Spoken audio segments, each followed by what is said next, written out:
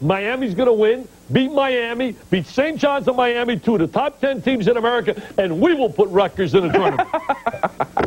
You going to play point guard for them? How are they going to get all that done? Handle the rock, baby. You can handle the rock? All right. Digger can shoot the rock. That's right. We got that Hall and Writer, baby. Honorary alum degree. All right, well, we go back in time. I think Providence tonight is going to struggle with Georgetown. Georgetown is due to beat somebody. They played very well against St. John's. They had the big win at Rutgers, which really hit Rutgers after Rutgers had that 2-point loss to Seton Hall. They lose at home to Georgetown. Georgetown's due to beat somebody. They lost by 2 this weekend to Providence, and I really think Providence tonight's going to have their hands full with Georgetown. Well, you know, Georgetown next year I think is going to be dynamite, bringing in a lot of big-time recruits, a lot of size to go along with their young guards, Braswell and Perry. When you talk about Rutgers, they should win tonight, and then they got the matchup with St. John's. They'll have to beat St. John's and maybe beat Miami to even have an outside shot to get back on a bubble. They let it slip big time, losing 4 games in a row. All right, well, let's set the table for what's coming up tonight, both on ES. The one game remaining, Digger, is Rutgers and Pittsburgh. You say Rutgers needs a couple of wins,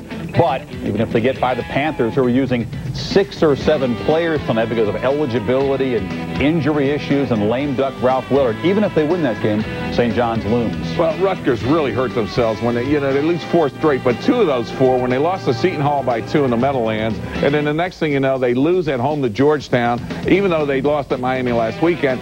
Those 4, but the 2 in the middle really hurt them. I mean, to beat St. John's is going to be a major coup. They played close games if they beat Pittsburgh tonight, but I think Rutgers has got to make a run in order to get to the NCAA tournament. I'll tell you, Digger, you talk about Pittsburgh and Ralph Willard. I really felt that Ralph Willard would be a star.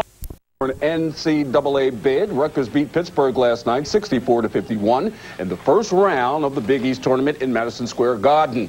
The win was number 18 for Rutgers this season. Tonight, the Scarlet Knights take on St. John's. A breezy, chilly day tonight at the Garden. They are 18-11 at this point. Do they need a win tonight to make the big dance? Yeah, I think Rutgers they do need that win, because I think one of the things that they've had the problem with, they've had a very good year. Kevin Bannon has really brought back Rutgers into the Big East and really has done a nice job with them. But the losses that they had at the end of the year, the 4 in a row to Georgetown and Seton Hall, those are 2 teams that you have to win, especially if you want to get into the NCAA at that particular time of the season. Is there a more difficult team to figure out than Syracuse? They say they beat St. John's. Do you think they have a shot to make it into the tournament, or are they still an NIT team? All right, thanks, Brian. If they win, are they in? I think that's going to be, the word bubble has to pop up here somewhere, and I think that really is one of the most difficult decisions that the selection committee will have if they win tonight, because they've had a great season. Those 4 losses will mount up, but 2 of those were against Miami and St. John's, so I don't think the selection committee will hold that against them. Some other conferences like the ACC, maybe 3, possibly 4, that may open up a door for another team like Rutgers. All right, Jim, stick around. You'll be back a little bit later on to discuss the national picture. Coming up next. 3/4 of our bracket sheet filled out. Michelle Tafoya will give us the pairings in the West as you take a live look at the Scarlet Knights of Rutgers, who still await news of their fate. Will their bubble burst, or will they play in the West? We'll find out when we go back live to Kansas City right after this.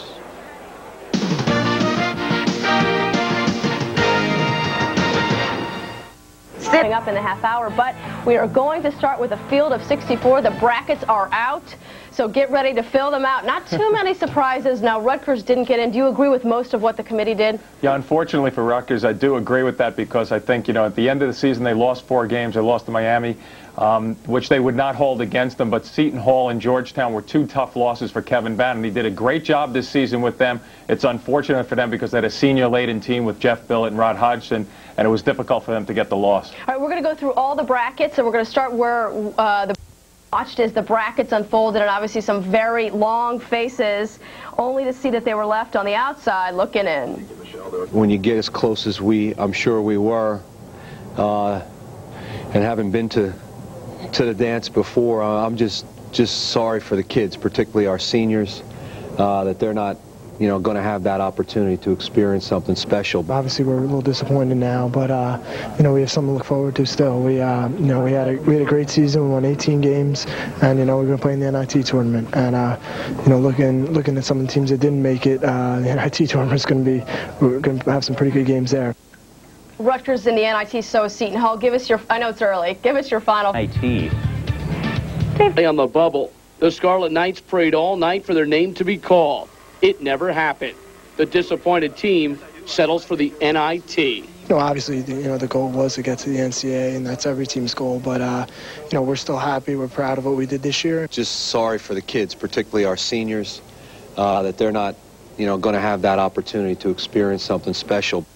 Rutgers will host Hofstra on Wednesday in a first-round NIT game. Seton Hall and Princeton also earned NIT bids. In the women's tournament, Rutgers is the now today. Rutgers, they were certainly disappointed. Our cameras were on the campus today when they were anxiously sitting there waiting, and finally Kevin Bannon got up. He realized his team was not getting in. There was great disappointment there. Let's hear some reaction from Rutgers. We didn't help ourselves. We could have got more done in the last couple of weeks, and that's the way it goes. And you learn. There's some life lessons here as well, and certainly some things that I hope that the young kids in our program remember all this stuff, this experience, what we've gone through, and we play ourselves into a position where we're not like this in the future. All right, again, Rutgers is heading for the NIT, Bill. Your opinions and comments, we'd like to hear them. Give us a call. Yeah, we'll show you some folks who are ready for March Madness. That story next in sports.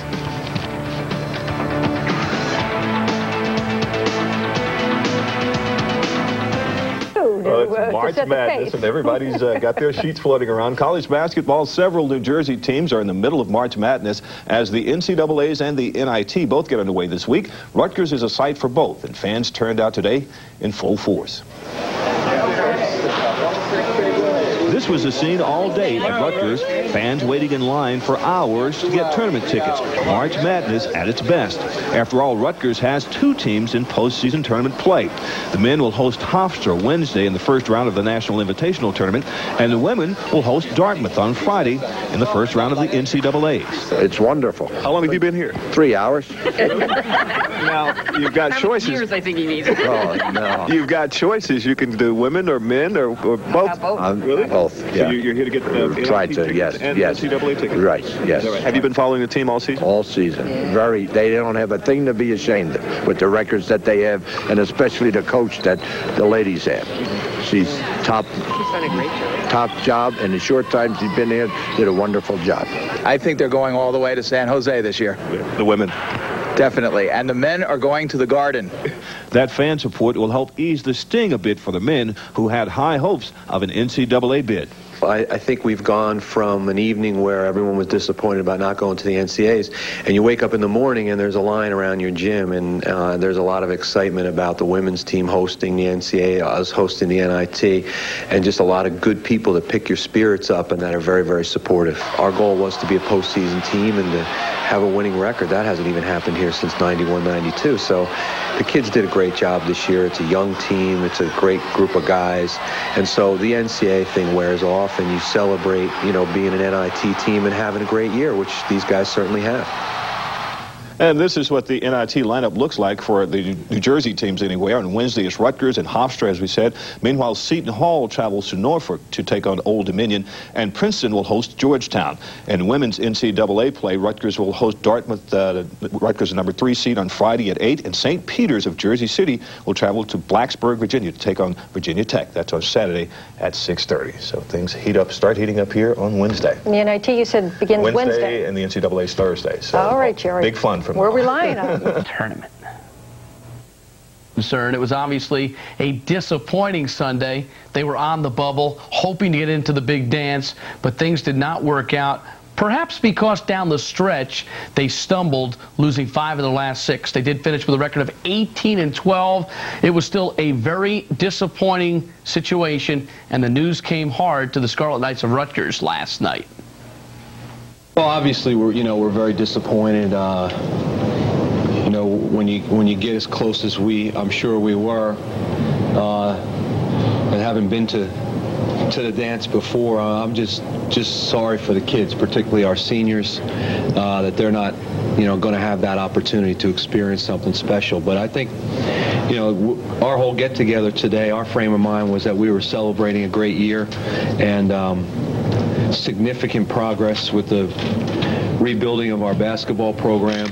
there was about maybe 8, 9 teams that were in the same predicament as us, and so when you see, those guys getting in, then you kind of start to realize that maybe it wasn't going to happen. So those teams got in, and seeing that, we kind of had an idea that we might not be there. Well, it'd have been great to play in the NCAA tournament, but unfortunately we didn't make it, and now we have to really focus on doing the best that we can in the NIT tournament. I mean, not everybody gets into the NIT tournament, so we're going to have to look at it from that standpoint and do the best we can do in this tournament and try to win it.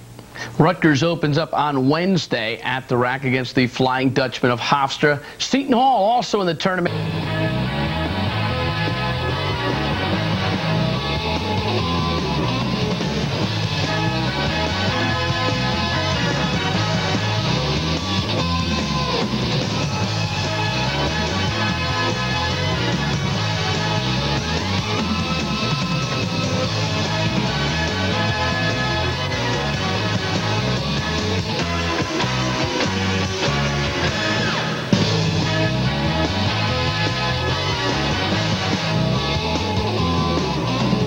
Madness and sadness. Hello again, everyone. I'm Bruce Beck. Welcome to the Kevin Bannon Show. The NCAA's second season is upon us. 64 teams invited to the big dance.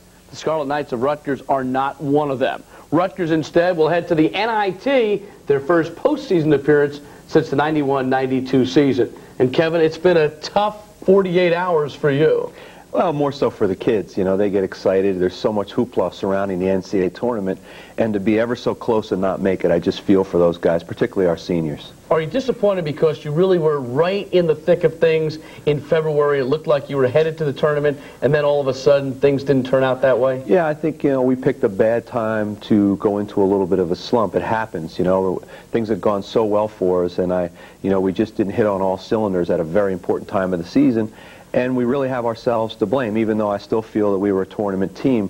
There's a lot of tournament teams that aren't in the tournament. You can only pick so many. So I'd rather reflect on it, look at ourselves, see where we could have done better, and take care of business in the future. Rutgers was clearly a bubble team, and I think that's one of the reasons there were so many cameras following you yesterday at the selection show. Well, when it comes down to those last few teams, I think anything can happen.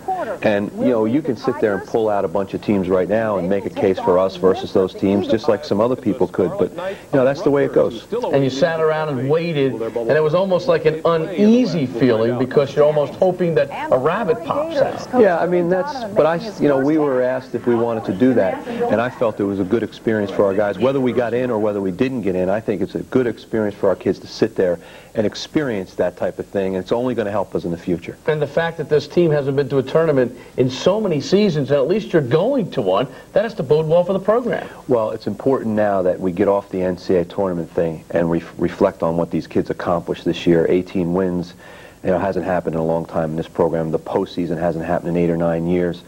Kids did a great job. We have a young program. There's a lot to be excited about, and that's where we're going to reflect, and that's where we're going to concentrate on these next few weeks. Well, how did the players feel about yesterday's disappointment? We caught up with a couple of them after the selection show.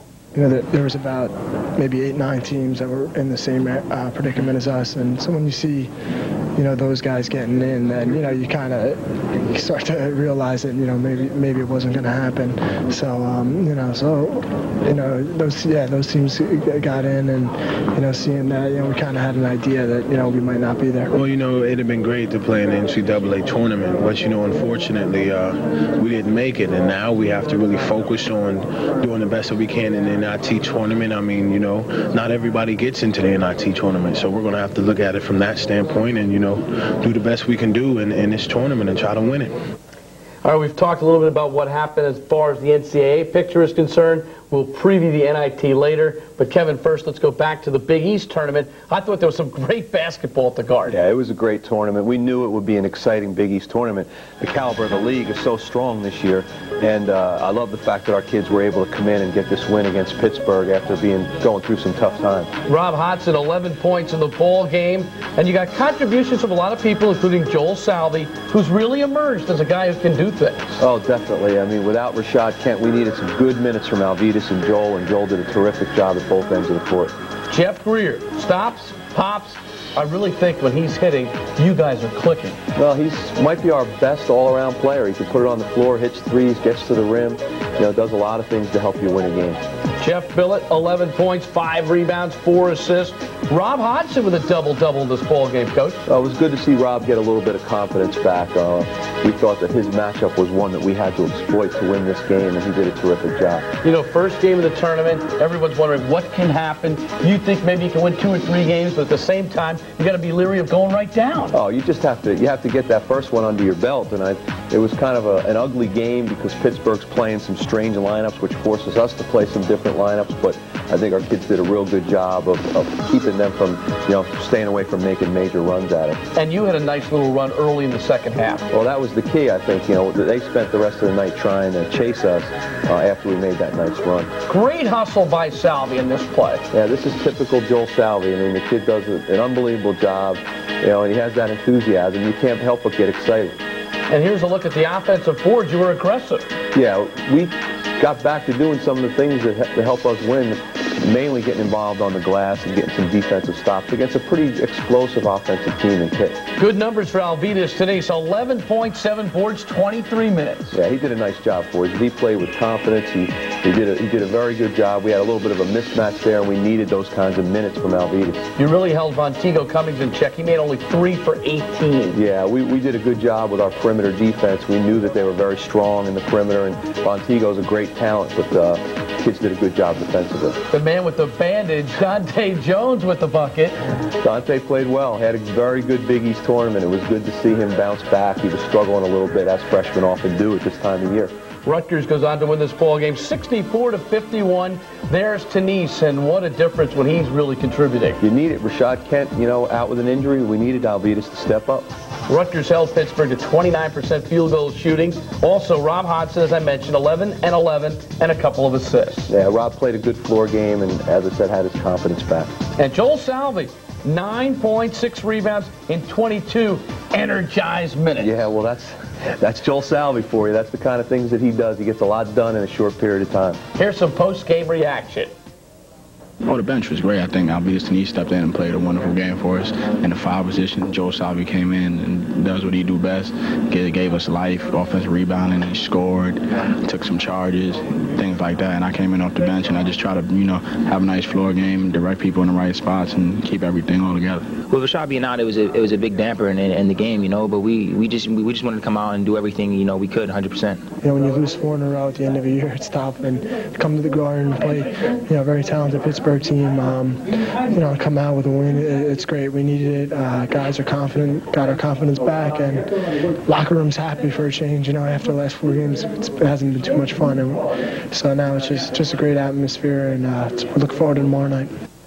So no Kent, but plenty of supermen off the bench. Definitely. That's the key. You get it this time of year. You're going to have your injuries. You're going to have your problems. Can other kids rise to the occasion? They did in that game, and we got a well-needed victory over Pitt. And you heard Jeff Billett say tomorrow night. Well, tomorrow night was the Red Storm of St. John's. We'll take a look at the highlights of that ball game when we come back on the Kevin Bannon Show in a moment. All the way, he thought about a dunk as he saw Postel bearing down on him, and that's what you got to think when you get a chance. Big East game, the St. John's Red Storm in the Garden, Kevin. Tough opponent, that's what you get, but it was an exciting night. They're a hot team. I thought our guys really played good basketball most of the night, but it wasn't enough to get it done. A little pressure because you really had to win this ball game to get into the NCAA tournament? Yeah, I think, we played ourselves into that position. Our guys knew that this was going to be a game where we could really put ourselves in great shape for the NCAAs, but also we want to move on in the Big East tournament. You want to make runs in the tournament much like last year to show how far you've come as a program. All right, highlights of the ball game between Rutgers and St. John's, and I thought you had a terrific first half, Coach. I think the kids came out with the right mentality without Rashad Kent. We knew we were just going to have to let it all hang out against this very, very strong Red Storm team. And when you talk about energy, Salvi provided it. I think the rest of the team feeded off it. Yeah, we did a great job at both ends. We were very active defensively. We were giving them a lot of problems with a little bit of a matchup zone. And I thought our kids really had their legs and were sharp all night. And there you go to the offensive glass. Good work by Greer. He had 11 points. But Dante Dante Jones, I mean, I think he stamped himself here as a big-time player. Yeah, I think he's, one of the best young players in the league, and he showed it in prime time, in the Garden, national TV. Great opportunity for Dante to show his stuff, and he was really super. Not only did he have 18 points, but he actually took the ball away from our test here and started the break. Yeah, I mean, he plays at both ends. That's what's great about Dante and Jeff Greer, for that matter. They're kids that can really make plays at both ends of the court. Ooh, a nice slam. Well, St. John seemed to have answers throughout this game. Eric Barkley, 21 points and 7 assists. Got to give them credit. We were playing at a high level, and they had very good composure. They just kept playing, and they made their run. Dante Jones opening up the second half as Rutgers stays in this game, and you look very much in it, and I didn't think you were nervous. No, I love the way we started the second half. I mean, I was worried about that. We played at a high level in the first half, and then here we came out and we even took it up another notch in the second half.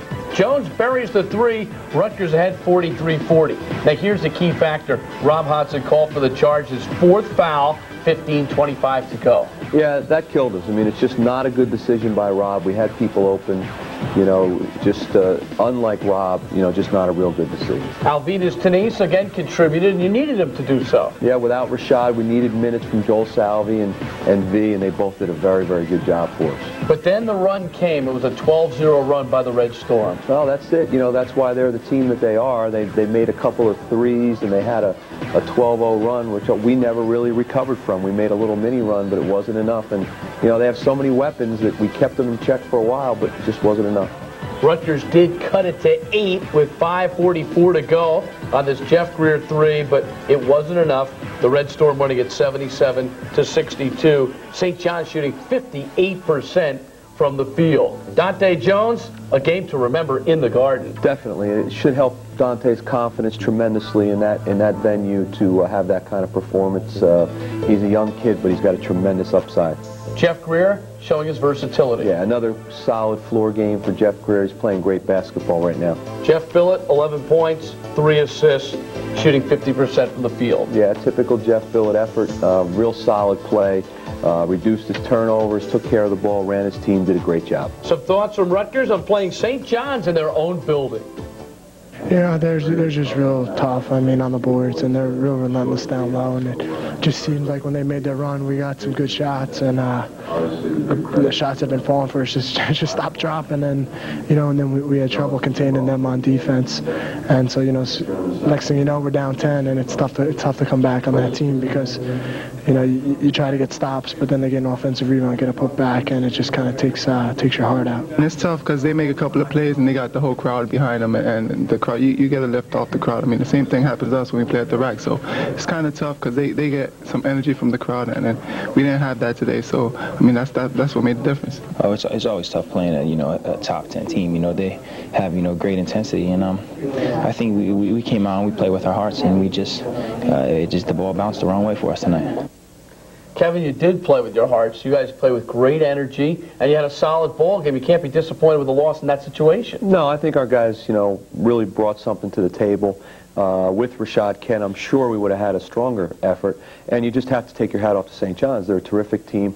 They made their run when they had to, and they just didn't let us get back in the game. So this loss basically kept the Scarlet Knights out of the NCAA tournament, although you could point to other games earlier in the year. But a lot of teams ended up on the bubble, and a lot of big-time programs didn't make the tournament. Well, it's a very strong NIT this year because of that fact, but a lot of people with very strong power ratings and a lot of wins and a lot of success did not get in, and, we're in good company. I remember listening to you in your post-game show at West Virginia. I never heard you so unhappy the entire season. You look back at a game like that or another ball game, it just adds up as the season goes on. You steal one somewhere along the line, it might have been a different story. Yeah, but I think this is the time of year for us to reflect on what these kids accomplished, not what they didn't accomplish. And, 18 wins haven't happened around this program for a long time. Postseason hasn't happened for a long time. This is a young team that, in my opinion, overachieved most of the year. And it's time to applaud that and not, have your thoughts preoccupied by NCAA selections. All right, I get the message. No more NCAA talk. When we come back, we'll talk about the NIT and Rutgers' first-round opponent, the Flying Dutchman of Hofstra. Stay with us.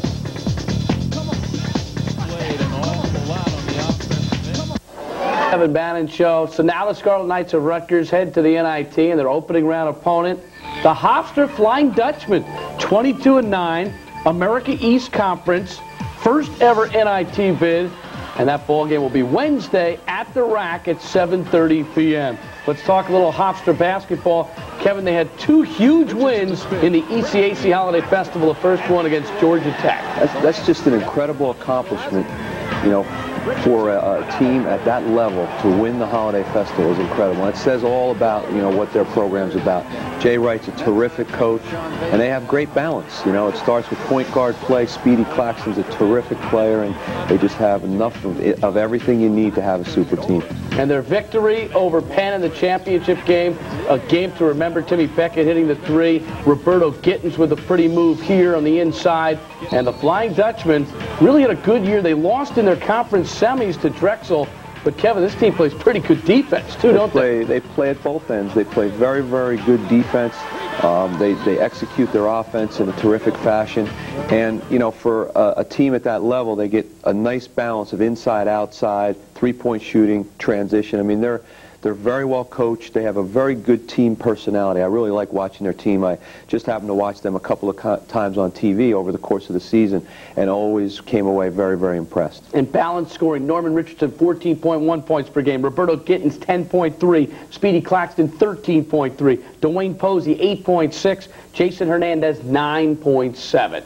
Now let's take a look at the Rutgers bracket, this portion of the NIT, and it's possible down the road you may see Seton Hall again. Well, I hope we're both fortunate enough to get 2 wins and see each other in the 3rd round there. I think that would be fantastic. You know, there's a lot of good teams here. You look at Xavier out there, you know, all the way down the line. I mean, if we're fortunate enough to find a way to win, you got a Georgia or a Clemson waiting for you. This is a very strong NIT, and obviously there's some fun matchups there. Georgetown, Princeton, Providence, NC State, who played earlier in the year at Providence, and Providence won. So it's a very well put together NIT. Some good teams and some very interesting matchups. All right, let's talk about your keys for your first ball game against the Flying Dutchman, a team that's going to come into the Rack and want to knock off the Big East. Well, first of all, I think our perimeter defense is definitely going to have to be good, because it starts with Speedy Claxton. He's one of the most just prolific point guards you're going to see around. He's in the Big East. He's not just a Big East player. He's a good Big East player. So perimeter defense. Defensive rebounding, we've got to keep them off the offensive glass. They're a tenacious team. They get good rebounding from their wing players. And then lastly, we have to execute against who I consider a very good man-to-man defensive team who won't be intimidated one bit. They have tough kids, a lot of kids from the metropolitan area, and they're going to come out pretty darn fired up to play against a Big East opponent. And they're 14th in the nation in defense, and any team, I don't care what conference, that holds opponents to 41% field goal percentage shooting, that's doing a good job. Yeah, they do a great job, and their bench is deep, and like I said, there's just a team chemistry, personality about them.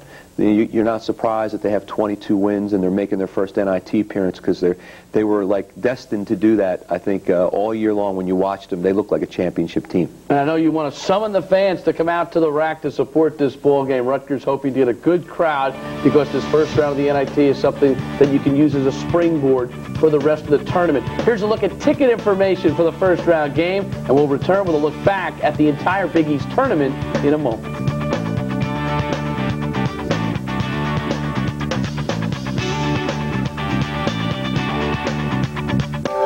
For our Hoop of the Week, there were a number of candidates for this week's show, but the winner turns out to be a guy who's won it before. And the Hoop of the Week is brought to you by Dunkin' Donuts. And Kevin Bannon, Jeff Greer gets top honors.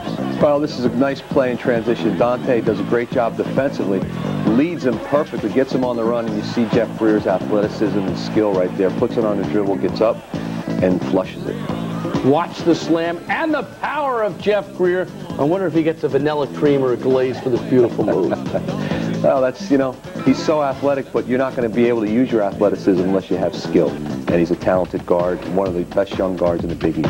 And that's the Dunkin' Donuts Hoop of the Week. And now it's time to look back at the Big East Conference Tournament 20th at MSG. It was about the 16th or 17th. It's brought to you by New Jersey Transit. First-round games, Coach. Notre Dame, Seton Hall, Troy Murphy, 28 points, 15 rebounds. He's a monster. I tell you what a year that kid had. One of the best freshman years in the history of the league.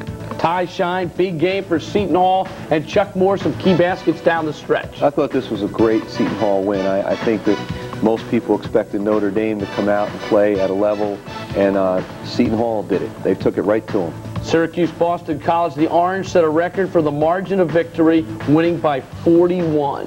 Yeah, this one was, you could predict this one. It was a tough year for the BC kids, and Syracuse a little bit on a mission, so you just have to say, well, that's the way it goes, and the BC kids, I think, gave an honest effort, but big difference in talent.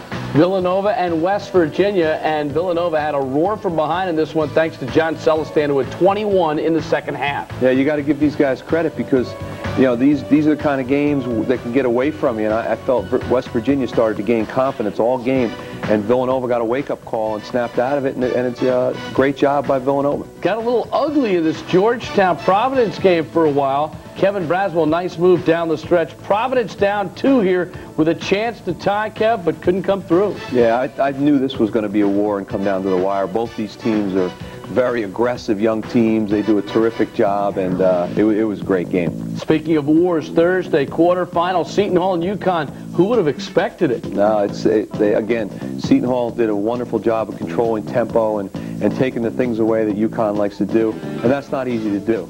You have to give them credit. And he tried to miss the free throw there, Gary Saunders, but he made it. See, some things just never work right. It ends up a 57-56 win for UConn. Syracuse and Villanova, the Orange been winning this ball game by 8. 15th time in tournament history they move into the semis. Yeah, well, they've got it going. I tell you what, I wouldn't want to see them in the NCAA tournament. I think Syracuse and Villanova really, I think, finished their seasons very well, have a nice blend of inside-outside, and are, both teams that could make an NCAA tournament run. Johnny Hemsley with a 3, icing this ball game for Miami over Georgetown, 64-54. Let's go to Friday in the semifinals, Syracuse and UConn. Well, UConn, all of a sudden, I think, just had a little bit of a wake-up call, and for whatever reason, they got their legs back, and they just played great basketball the rest of the tournament. Kevin Freeman on fire in this tournament. Miami against St. John's. Eric Barkley, a big 3 down the stretch. The Johnnies win it by 3. Good ball game. Yeah, I think everybody was waiting for this game. They're similar teams. They really go after each other, and the home team prevailed. Championship ball game, never really close. UConn 13-0 burst out of the gate. Surprised me. I really thought that this was going to be a war right down to the end, but UConn has found their game, and boy, they couldn't find it at a better time. That's Around the Big East, brought to you by New Jersey Transit. A heck of a 20th Big East tournament. A short break. We'll be back with some final thoughts in a moment.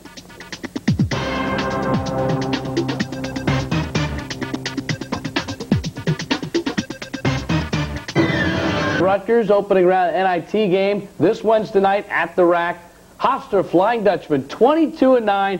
And Kevin, it's a good local matchup, and it's time to turn the page, isn't it? Absolutely. I think, you got to get your kids in the right mindset. And I think our kids are, that this is the second season. It's another chance for us to go out and make a statement about our program, grab some quality wins, and we're very excited about being in the tournament. The importance of keeping your fans enthusiastic. Well, that's important. I don't know if everyone understands that you don't get home games in the NIT unless you're going to draw some people. And we hope that we can not only win some games, but win them at home. Coach, good luck. Thank you, Bruce. All right, we'll see you next week for our look back at the NIT and hopefully a look ahead. I'm Bruce Beck for the Coach Kevin Bannon. Have a great week.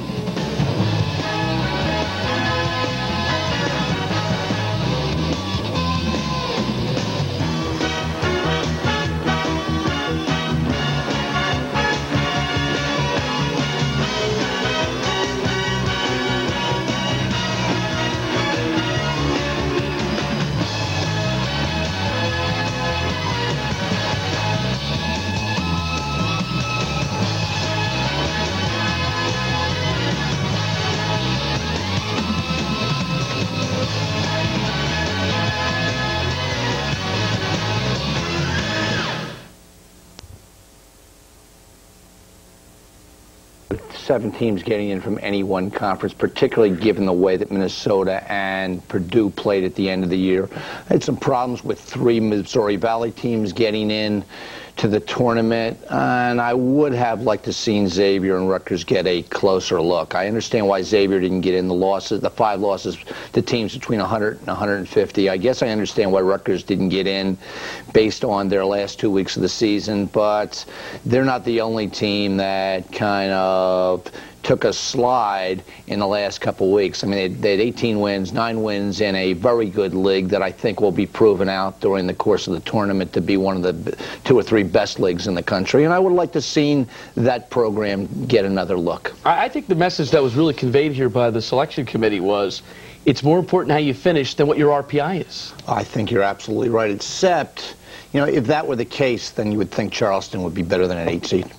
I mean, I know that it's a Southern Conference thing, but you know what? Didn't stop from making Princeton a 4 last year. Right. It's kind of weird because these power conferences never end up with worse than a 9 or a 10 seed. Yeah, this is the first year I mean, it's interesting. Oklahoma was a 13 this year. I mean, so obviously they were the last team in. I had some serious questions whether they should have gotten. And you could have scored 30-something points in their tournament game. I mean, the biggest, I mean, that's a major issue. And they're playing Oklahoma State, which is a team that's going to play a 50-47 in most games. But still, you would think Oklahoma's a team which likes to play up tempo, which had beaten Arkansas 30 in December, would be able to put more firepower on the board. Hoops, teams such as Kentucky that are putting it together right now. How are you? Thanks. Before I get to Rutgers, Mr. Weiss, can you please explain to me why Oklahoma gets in? Here's a team, I believe they have not won a game the last 4 years in the tournament. Manhattan knocked them out 3 years ago. Are they better than Rutgers? Listen, I had Rutgers penciled into my bracket, okay? So you don't have to sell me on Rutgers. I had them going in all along, and yeah, I guess feel really bad now. I mean, obviously, I like Kevin. I appreciate what he's done to that program, and I felt very badly for him. But they put themselves in a situation. They hadn't been in the tournament for a while. They become a bubble team after they lose the Star Ledger shootout to Seton Hall, and then they lose a home game at Georgetown, and I just think that it's an unfortunate situation. The thing that surprised me the most, Bruce, is ESPN puts a list of 10 teams on the bubble Sunday. Rutgers isn't even among them. Now, Rutgers was still on the board at the end. I remember seeing that. That was crazy because everyone was still talking about them. Yeah. Yeah. So I feel really bad. I mean, my guess is Oklahoma's an early out again this year. I think so, too. I like Arizona, too. I pick Arizona to beat Michigan State. We'll talk more about that later, but I think they're certainly capable of beating them in the top part of the Midwest bracket. By the way, Rutgers will be on our air. We're really excited about this as well at CN8. The ball game between Rutgers and Hofstra tomorrow, and it's a good game. Flying Dutchmen are 22-9. They've had a good year. They got Speedy Claxton and Norman Richardson. They got a lot of good talent. Yeah, actually, they don't have Speedy Claxton. Oh, he's hurt. Yeah. Well, yeah, they have a great guard in Speedy Claxton. This team, though, is interesting, and I think it's going to be a good ball game. You'll see it on CN8. Don Cricky, Rob Kennedy, and the pride of sports talk, Kenny Henderson, all will call the action. That's on tomorrow night live at 7:30 on CNA. Quick thought before we go to break. Good ball game, huh? I hope so. I just hope the Rutgers seniors are not deflated from not making it. I mean, Jeff Billett is as nice as they come, and I mean, it's such a loyal family to the university. I'd like to see him finish on an up note. All right, we'll take a short break. More coming up with Hoops Weiss in your phone.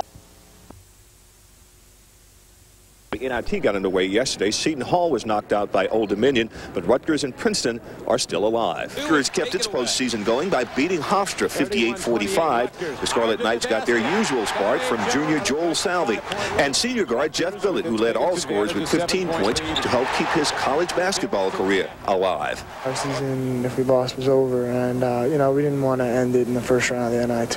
We felt we were a better team than that, and so we wanted to at least get through the first round and now move on and see what happens. But winning that first round game was important because if you lose in the first round of any tournament, it feels like you weren't even a part of it. Billett will have at least one more game here. They'll host Clemson on Tuesday night. Back to you, Ken. Jerry, thank you. Some of the most important colleges. Rutgers is on to the second round of the NIT. Tickets already on sale for Tuesday night. Rutgers will host Clemson. The rack only about half full, though, last night. A very sluggish first half effort on the part of Rutgers. They struggled to beat Hofstra.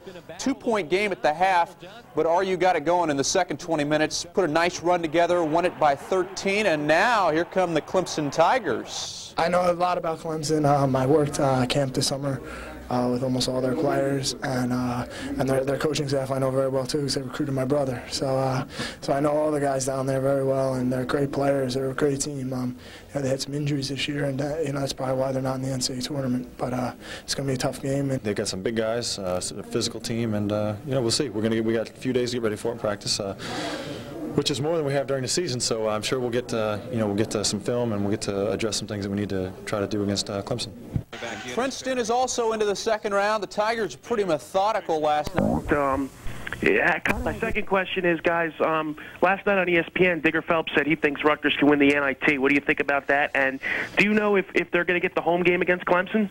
It is home. They will be playing Clemson at the RAC. Mike, thanks a lot for the telephone call. You know, it's funny, when you look at the NIT field, there are very few conferences that are going to send, at least as a power conference, a sixth-place team, the quality of Rutgers, into a field other than the field of 64. So I would think Rutgers would have a heck of a chance to at least get to Madison Square Garden and possibly play in the games there. And I would think, Tim, that, you know, if you look at the history of the NIT, the teams that play at Madison Square Garden, normally the following year, are able to use that as a nice building block, and they seem to fare pretty well in the field of 64 should they make it the next year. Well, I couldn't agree with you more. I think the issue with Rutgers is, are they going to be ready to play? I think last night, you know, I didn't see the game, but I listened to it on the radio. I wonder if the kids were a bit disappointed they weren't playing in the NCAA tournament. I hope that as momentum gets, and they understand when they're playing Clemson in the next round and they're playing them at home and the place is filled, I hope they understand how important these games are, and what a great thrill it would be to play it in the NIT at Madison Square Garden. Believe me, the NIT committee is going to give them home games. They want Rutgers to get to the Garden. They want it to be a hometown favorite, and they have a real shot. I would be much more concerned about their mental outlook than I would their physical ability. They certainly have that, and I just want Billett and Hodgson to go out, on a high notes, and nothing would be a higher note than winning the NIT for them right now. Tomorrow morning, tickets, by the way, will go on sale at the RAC. They're going to be selling them tomorrow, Saturday, Monday, and Tuesday as well. So if you'd like to see Rutgers play some postseason basketball against Clemson at the RAC, you know, it could be a lot of fun. And if I were a Rutgers fan, I'd like to get out there and probably support them. Marvin, Scotch playing. In second-round action, the quarterfinal games are all at school sites, and then the final four of the NIT will be at Madison Square Garden in New York. The Scarlet Knights rely on Rob Hodgson and Jeff Billett. Clemson counts on Terrell McIntyre for scoring. But who else should we look for in that matchup? Well, you've got to have a chemistry player in each of these teams. If you take a look, Rutgers, it's Dante Jones. They just love him. He gets on the glass. He's averaging about 10 points a game, 4 rebounds a game. Very aggressive. And every team has one of these players that you don't hear about much, but he makes things happen. That's Dante Jones. And, of course, when you look at Clemson, it comes down to Harold Jamison. Tough, big, strong.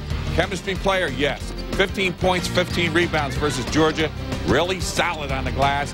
This is going to be a battle tonight at Rutgers, or tomorrow night. When you take a look at both of these players, I just really love what Dante Jones has done behind the scenes for Rutgers, and you take a look at Harold Jamison. All year, he's been consistent for Clemson. And you have to remember, people say, well, NIT, well, they wish they were in the field of 64. But for the coaches, you know, you're also building for next year, so these games do have relevance. It sure does, but you got to understand this, too. There's teams playing right now in the NIT, and there's teams not playing in the NCAA. And when you got young teams and you got young players, you want to give them game experience, and this is why the NIT is so important. Yeah, if you look at the Pac-10, everybody's done except for Cal, the only team still going. That's right. Talk about their fortunes later on.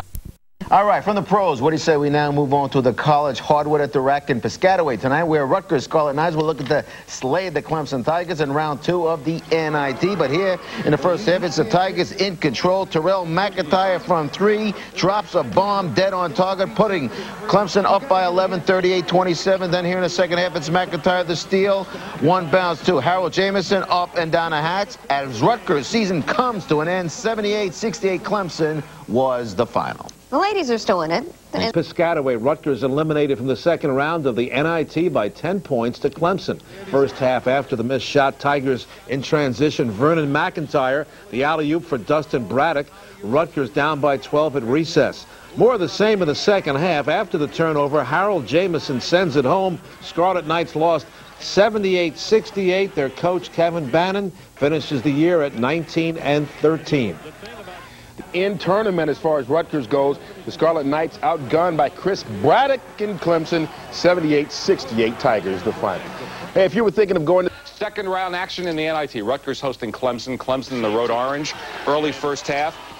Where's the boxing out? Harold Jamison, the easy offensive follow. Part of a 17-0 run. Clemson by 11 at the half. Still more Clemson. Second half. Terrell McIntyre, the steal. There he goes. He led the Tigers with 16. 78-68 Clemson. The season is over for the Scarlet Knights. St. John's is in Knoxville. Rutgers has bowed out of the National Invitation Tournament, the court of the Scarlet Knights. Here they are, all riled up in a Big East versus ACC encounter, but Rutgers threw it all away.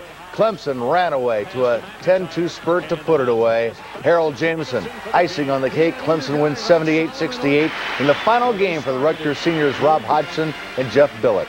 Rutgers ends up 19-13. On a different campus. Last night, Clemson ended their season, and a couple of careers ended as well. Rob Hodgson and Middletown's Jeff Billett. That's probably what I'm most proud of, and the thing I'll always remember is, each year our team got better, and I think, that's, you can't ask for much more, when you play somewhere for 4 years. For Jeff and I, we've had, great careers here. We have nothing to be, ashamed of. The last loss is disappointing. It's always disappointing to go on a loss, but, you hear every year that every team goes on a loss except for maybe two. I remember my last college game, remember my last high school game, and it's not good feelings. It's really a lousy feeling, so. I told them I don't know what else they wanted. I'm sure they might say an NCAA appearance, but come on, those kids, Rutgers and Rob and Jeff has been a really great marriage. Yeah, that is very true. Hockey now.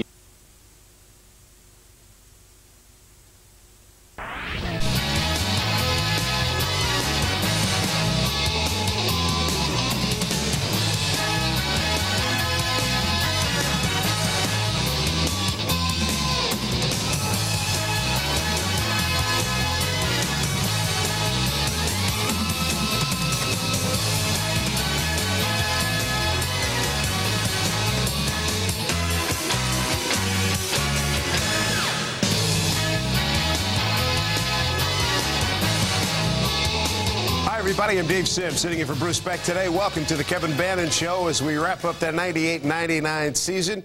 Good postseason for Rutgers as they got to the NIT, and Kevin steps in to join us right now, and we'll review, Coach. We'll start back with the Hofstra game, and you had to be real happy to going into the postseason, not going into the NCAA, but going into the NIT. A good spot for your kids. Yeah, I think so. This year our goal was to get on the winning side of things and get into the postseason, and the opportunity to play in the NIT really excited our kids, and I thought, we were all juiced up. It hadn't been a long time since a Rutgers team's been in the postseason, so great opportunity for us. Sure enough, and it's a good, more exposure and another recruiting tool for you guys too. Yeah, you look at it and you have a couple of seniors that you want to play in the postseason, and then you have some young kids that you want to have that experience. So down the road, hopefully when we're an NCAA team, you have that type of postseason experience. All right, let's revisit some of the great moments from the win against Hofstra, and it happened back on Wednesday, March 10th. Jay Wright, one of the bright young coaches in the game locally here, has his team in town in Piscataway. Jeff Greer hits a layup here. Good move here, good strong move. Yeah, we needed that slashing.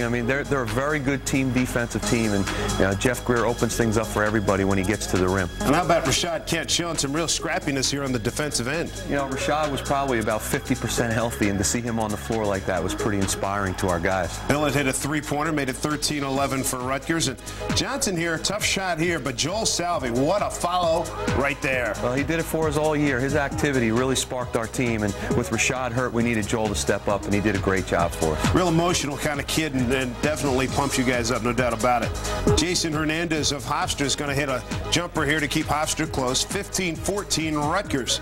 Billett, though, is going to set up Greer for the layup to give Rutgers the 17-14 lead. I thought Hofstra did a real good job of coming out and having a good game plan, and they're a team that a lot of metropolitan area kids that were pretty fired up to play against Rutgers and to play in the rack, and I thought they did a great job. That jumper by Billett made it 20-16. Here's Roberto Gittins, off-balance shot, 21-20 with 2:24 to go, and just before the end of the first half, Billett breaks the trap, finds Hodgson for the layup. Rutgers 23-21 at the half. Second half off the miss, some great hustle. Greer to Billett to Dante Jones, coming up right here. Yeah, that was Jeff Greer sparks it all by hustling the ball out of the corner and getting it swung away from their traps. Just like this play, Dante gets it away from their traps, and Greer finishes at the rim. 31-26 Rutgers. Billett hits a three-pointer, 10-point lead, 38-28, and then Kent is going to be set up by Billett to make it 40-33. Great pick and roll there. Kent makes a good catch and a good finish around the basket. Like I said, you could see he couldn't even get off his feet, but his presence was really felt out there. 40-33 right here, and then the steal and dunk by Greer coming up to make it 49-33, and Rutgers goes on to win it by the count of 58-45 to advance to the second round in the NIT. Jeff Billett, solid game, 15-5. Good shooting, 3 for 6 from long range. How about Jeff Greer? 13 points against Hofstra. Yeah, 5 rebounds and 3 steals. Yeah, Jeff, I think, was the difference in the game. I mean, Jeff Billett's Mr. Consistency at the point. Jeff Greer really did some great slashing and open court things for us. Rob Hodgson, good numbers as well. 9 points, 5 rebounds, and 3 steals. And after the game, Ken Henderson spoke to Jeff Billett. The Hofstra played hard. They're playing without probably their best player, and they really gave us all we could handle. Made a nice run in the second half, and we were able to open up a little bit of a lead. You had the big fella back today. He didn't score a lot, but he did a lot of other things. He was great. He did a great job on the boards. He had 6 at halftime, so I don't know what he finished with, but that inside presence, something we were missing in the Big East tournament. And, it was just great to see him back playing again. Jeff's always good at breaking down the importance of having that big fella in the middle. Oh, yeah. I mean, I think Jeff's really pleased this year. We had a little more firepower around the basket and only opened things up for Jeff, and he did a great job. Mr. Consistency for our ball club. No question about it. Now, after the win against Hofstra, let's take a look at how the NIT bracket shaped up. So Rutgers wins in the first round, heading into the second round against Clemson, and that would certainly be a tall order. Clemson coming out of the ACC. The ACC down a little bit, but I tell you what, Clemson, pretty formidable foe as we look at some of the other the games in the brackets. Yeah, we knew when we drew Clemson that there was a very tough matchup for us because of their size, and any team that has a terrific little point guard combined with size and depth, is trouble for anybody. But for us, we're not the most physical team in the world, so tough matchup for us. No question about it, and certainly you'll change that whole physical moniker for next year. But right now, let's take a break, and when we come back, we'll see how Rutgers fared against the Clemson Tigers right after this here on the Kevin Bannon Show. To them, because they can't give up easy ones. The guards have to play them until the big guys return, and Kent. Welcome back, everybody. Dave Sims for Bruce Beck here on the Kevin Bannon Show. And the second season continues for Rutgers when they take on the Clemson Tigers. And your thoughts on Clemson? I mean, a tough year in the ACC this year, but boy, they're imposing physically. Yeah, I thought that this is a team that went through some struggles. Had 2 players thrown off the team in the middle of the season, but it's a senior-dominated team.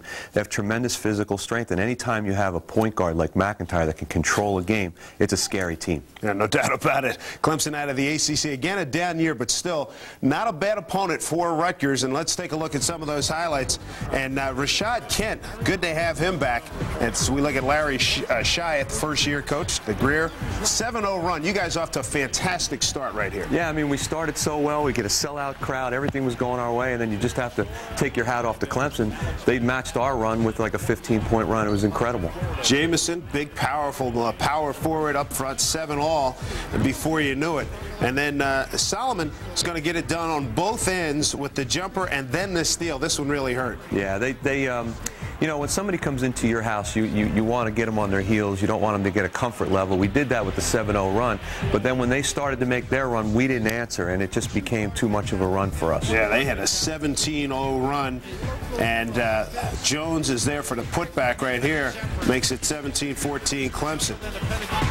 Well, Dante played a super game for us. I mean, he showed all the things that he can do to help you win. Defensively, he hit 3. He got to the rim. I mean, he really played a super game for us. Dante Jones, I tell you what, impacted large on your ball club this year. Greer's going to hit a 3-pointer. Rutgers within 2, 24-22 Clemson. When we answered that run, that gave us hope there, towards the end of the half. But again, they found people, they made plays, and they're a veteran ball club, and you got to give them credit. 33-26 at that point, and then Solomon dishes to Weidman. He misses, gets the tip. 40-29 Clemson. Clemson 16 second chance points in the first half for the 40-29 lead. missed by Billett there. Kent's going to get the rebound and one. 40-33 at this point, Clemson.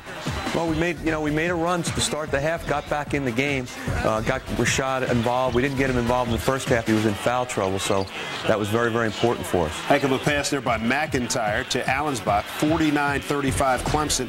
Loose ball. Collins will finish this one off. Well, this is what we had planned. I mean, we really wanted to have a night where our defense created a little bit of up-tempo, and we got our wings out in the open court. Unfortunately, we didn't get enough of it. Hodgson hits a 3:53:48. Time running down, though.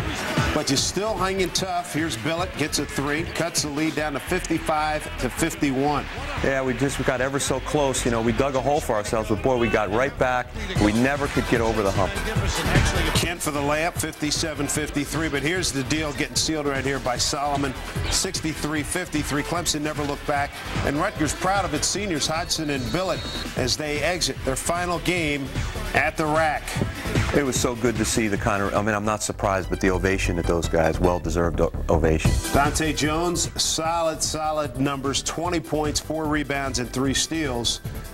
Yeah, Dante showed everything that he can do for us. I mean, great game for Dante at both ends of the floor. And Rob Hodgson in his final 31 minutes, 13 and 5, the numbers he came up for last night. And here's a look at Jeff Gray, 11 points, 3 assists, and 1 steal.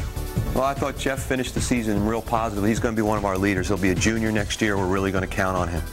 Do a little quick overview of the season. What your first thoughts a day after the season ends? Well, I feel like our kids really gave me a lot. It was a fantastic season in terms of all the sellouts we had. I mean, everything about the program took the next step, and that's really what you want to happen. I thought our kids did a good job. We faded down the stretch a little bit, but I think as we have more experienced players, that's not going to happen. Yeah, indeed. Good year, though. Very good year. I think you guys impressed a lot of folks in the Big East and around the nation. When we come back, we'll take a look at 2 valued members of this Rutgers 98-99 ball club, 2 seniors who were really big for this club, Rob Hodgson and Jeff Billett. We'll do that right after this.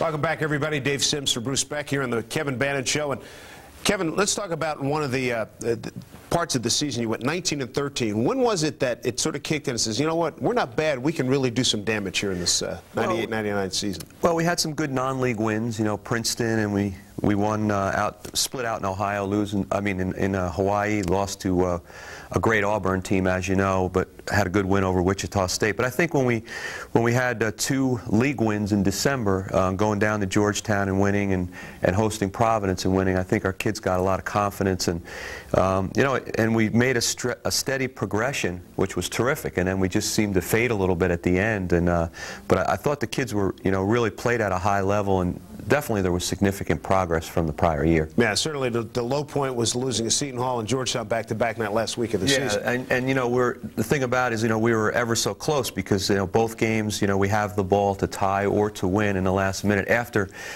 making up a big deficit, we just seemed to run out of gas. So, there's a little bit of frustration with the way that we finished. Yeah. But, I don't want that to diminish what the kids did accomplish. We haven't had a winning season in an awful long time. We moved up the road in the Big East. We moved up the pack. I mean, we were a win away from a 4 seed. We ended up a 6 seed. So the kids, really did a terrific job as far as, just taking it up another notch. Yeah, a lot of people noticed, too. No question about that. 19-13, the record for Rutgers this season. And certainly Rob Hodgson and Jeff Billett played huge portions in that. And let's take a look at Rob. And this was the perfect game against West Virginia. He went 11 for 11. Unbelievable game. And everybody should have one of these to keep and show their kids. Unfortunately, I don't have one. Maybe you do. But this was that kind of game for Rob. He'd go inside. He'd go outside. He was killing from 3. He always plays good defense and rebounds for us. So, I mean, it just shows you what kind of ability. And when we were hitting on all cylinders this year, which was, for a lot of the season, a lot of that was Rob, because he's a tough matchup for the other team's 4-man, because he's got the range on his shot and the mobility. 12th all-time in Rutgers scoring. Some good numbers for the transfer from Indiana, 1,275 points. Did he have a breakthrough moment? I mean, that had to have been a breakthrough moment right there against West Virginia, right? Yeah, I think so. And I think this whole year, really, except for the finish a little bit, Rob took everything up another notch. You know, and he played at a higher level than he had played the previous season, and we needed that desperately from him. And he was a third-team All-League player, which in our league this year, that's a major accomplishment. Yeah, no question about it. And this year in the Big East, not a bad campaign. Talk about Jeff Billett. He was outstanding again. He finished last year on a strong note, this against Georgetown in the Big East tournament, and he just picked it up from there. Yeah, I mean, Jeff, I thought, made the adjustment very well. Last year we played him at the point a little bit, played him at the 2 most of the time. This year the best thing for us was for him to play the point. And boy, was he rock solid. And, the kind of kid he is, Jeff didn't get as many shot attempts. He was more of a setup guy this year. But he was just so consistent. His assist-to-turnover ratio is tremendous, almost 3-to-1. And just he left his mark on the program. But more than anything, it's just his consistency. Sure enough, all-time three-point maker at Rutgers. 1,480 points, 9th on the all-time scoring list. The good thing there is that the family tradition will continue. His brother's coming in next year. He's been heralded as one of the great point guards in the country, so that's good news for the Rutgers program. Yeah, just to have the Billett family involved in our program. I mean, there's a reason why, kids have certain personality traits that they have, and the Billets have instilled in their sons, they're winners in every way, shape, and form. So, Jeff will still be around the program. We inherit Todd, who's a terrific player, and we keep Mom and Pop around the program, which is pretty good too. Talk about the leadership of Hodgson and Billett during the course of the season too. See, I'm very fortunate to inherit these two. I didn't recruit these two guys, and to inherit people. I said after the game, look, you guys left your mark on the program. There's no doubt about it with all the statistical things that you did. But what I appreciate, being in coaching as long as I have, is I can't remember 2 seniors that brought more to the table in terms of just being consistent winners, do all the right things, say all the right things, and in this day and age, people want, but they don't always give, and these guys just lace them up every day. First guys in the gym, last guys to leave, don't miss class. Great ambassadors for the program. Pretty emotional night last night saying goodbye to these guys. Had to have been, and it was nice to have had a full house at the Rack to conclude the season against Clemson. Right now, let's take a look for the final time of the 98-99 season, our Dunkin' Donuts Hoop of the Week. And a pretty easy selection here. A guy named Salvi jumps in to your picture here. Watch this. Well, Joel is, when he gets his hoops, those are the kind of hoops he gets. There's nothing pretty about Joel's game except it's all guts. And right there, he just goes up. He has great instincts, great athleticism, and that's what he does. He gives us those emotional plays that fires everybody up, and what a year he had for us. The Dunkin' Donuts Hoop of the Week, Joel Salvi. Job well done for a guy who really brings a lot of energy to your ball club. That's impressive. Yeah, I mean, Joel's progression as the year went on, he became the crowd favorite. He became a guy that gave us such a lift off the bench. The kids in the audience with the Salvi wigs and everything, I mean, that's good stuff, and he loves it. And I said, Joel, you can wear your socks and your hair any way you want. Just keep rebounding and scoring around the basket. You can't have enough guys like that. We'll come back in a moment and take a look at the future. It looks pretty bright for the Rutgers Scarlet Knights basketball team. We'll do that right after this.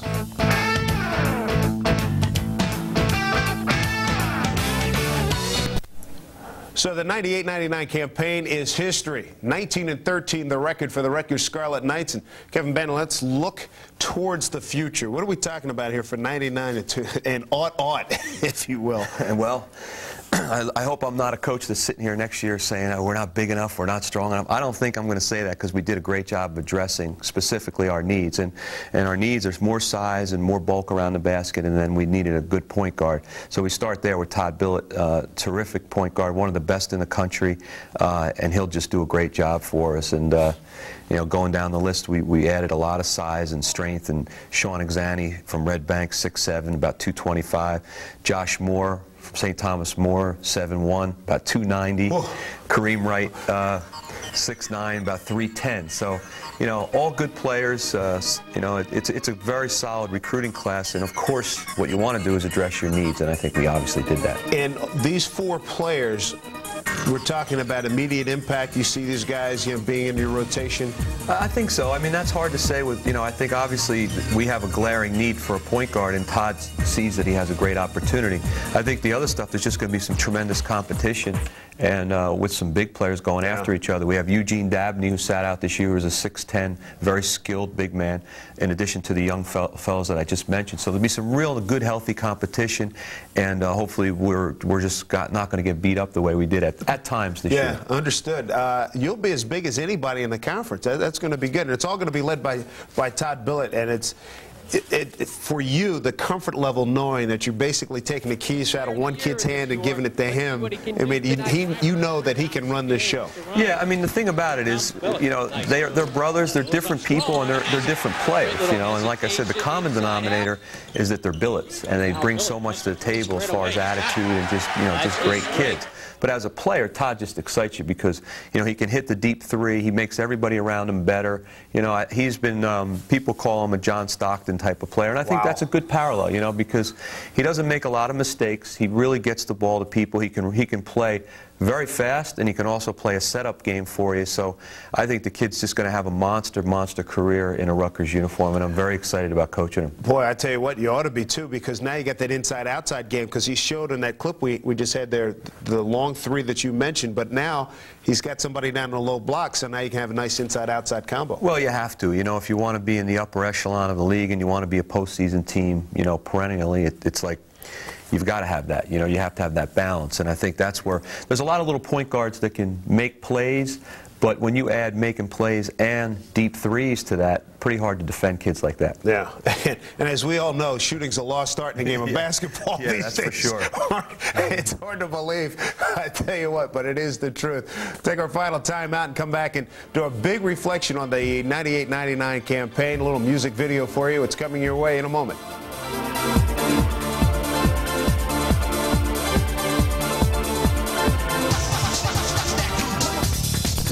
Undeniable. The 98-99 campaign for Rutgers has been a magnificent year. 19-13. They make the postseason, going to the NIT, and the future looks absolutely fantastic. Yeah, it was a fun year. Great group of guys to coach. They gave me every ounce that they had, and we made significant progress in every way, shape, and form, and so it's been great. And doing the show, Dave, it's been great doing the show with you, Bruce, our technical crew, Ken Henderson, our producer. I really enjoyed doing this, and thank you to everybody for tuning in. Well, you've done a great job, and we look forward to the season coming up next October. Boy, when they start to tee it up, November actually, when they tee it up, it'll be a great one for the Rutgers Scarlet Knights. They're going to have some youth, they're going to have some size, they're going to have some speed, and a real good point guard. For Bruce Beck, I'm Dave Sims. Thanks for joining us here on the Kevin Bannon Show, and we'll see you next season, everybody, for Rutgers basketball.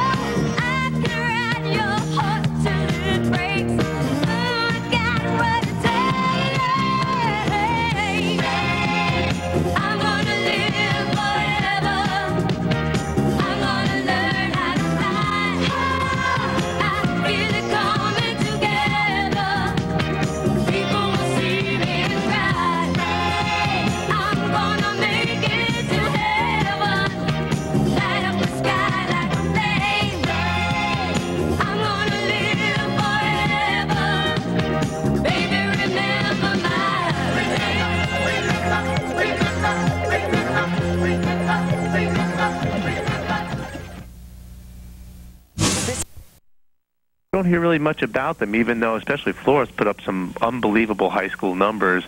I was curious if what you heard about them. You know what? I'm going to have to get Kevin Bannon on the horn for you and give you some credentials in terms of attributes for these guys. I think they had a very good recruiting class. A lot of times you try to pick up some additional guys because a couple of players, you know, there's spots open for them. Right. But they had a very good year. They got Billett coming in. They got Sean Exani coming in. They're hoping to get Josh Moore in the program. I mean, you look around the Big East, they had one of the 2 or 3 best recruiting seasons, and they needed a couple players to go with Greer.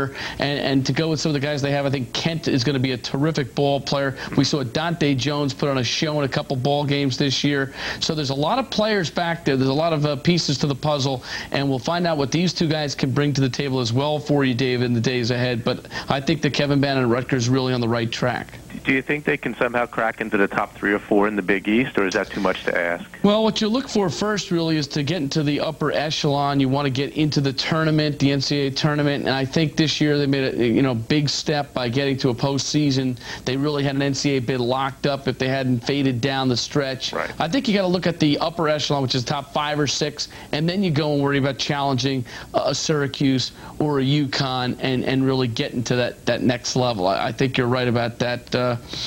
I think this team has the ability. I think Rutgers has been a sleeping giant for many years. They've got that truncated pyramid known as the Rack, which is one of the best home courts in all of college hoops. It really is. It's a perfect size, and the fans were very supportive this year. They had tremendous turnouts.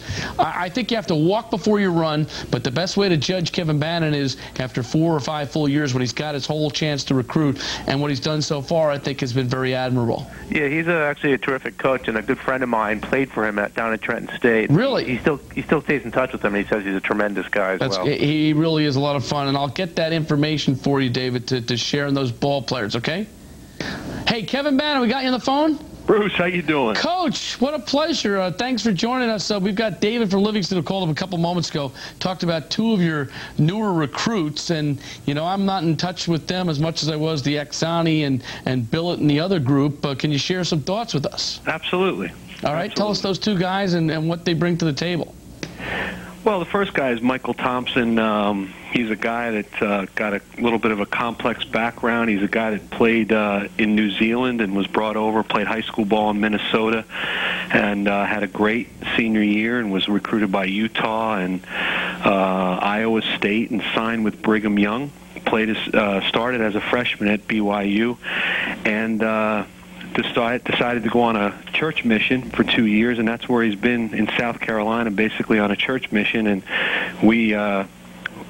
it's a long story. We won't go into it now. World traveler. Huh? A world traveler. Yeah, he's absolutely a world traveler.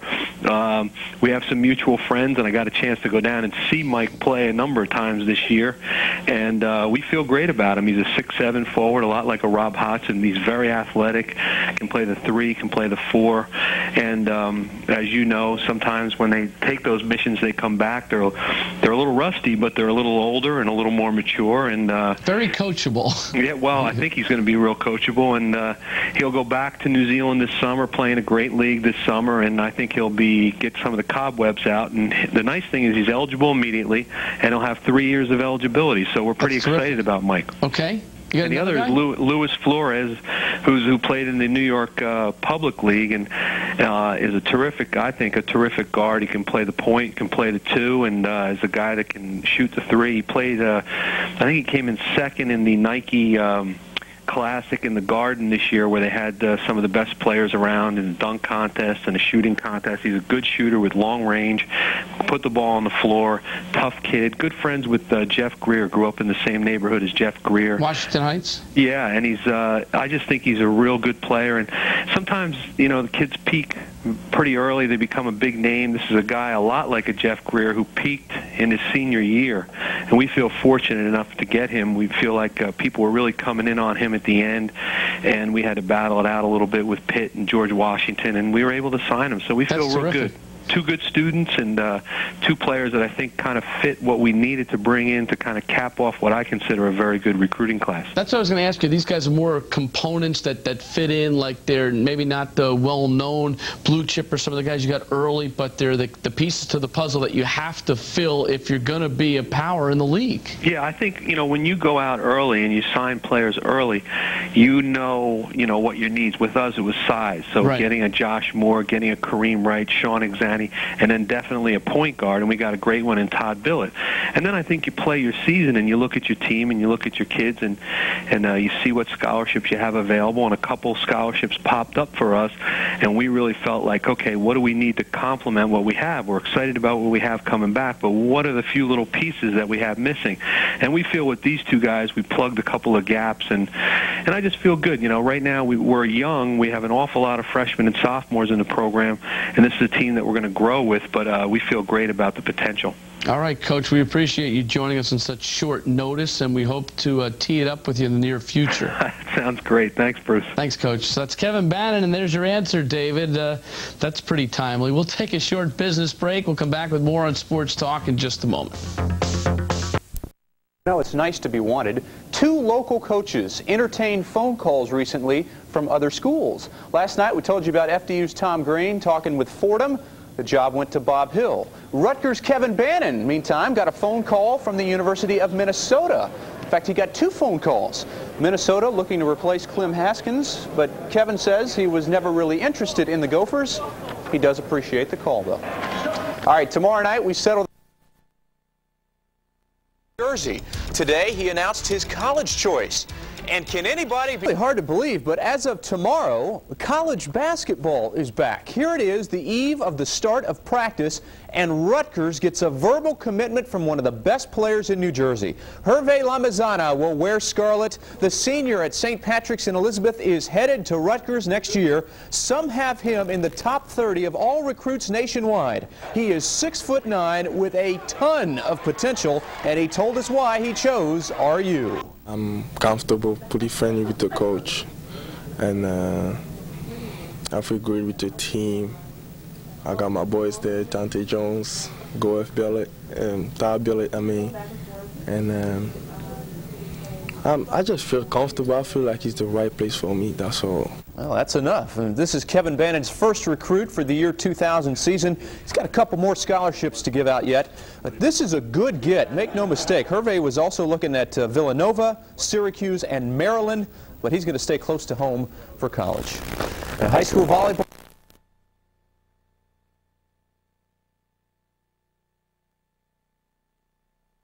Now begins the Rutgers portion of our programming. The men's soccer program, in fact, off to a great start. Now holding on to first place in the Big East, and head coach Rutgers Athletic Center. The men's basketball team gearing up for a new season. Some familiar names are gone. Forwards Jeff Billett and Rob Hodgson lost to graduation. Guard Earl Johnson out of here, transferred out of town. But with the new season comes some new faces, and that includes a new Billett, Todd, in fact. And hopefully for Rutgers fans, continued improvement. News 12's John Marks has more. If you look up the word youth in the Big East basketball dictionary, this is the picture you'll find beside it. 8 of these 12 scholarship players are underclassmen, and 6 of them have never played a minute in one of college basketball's toughest conferences. We're going to find out a lot about ourselves. There's no doubt in my mind that we're going to have some bumps in the road. This is a team we're going to have to be patient with.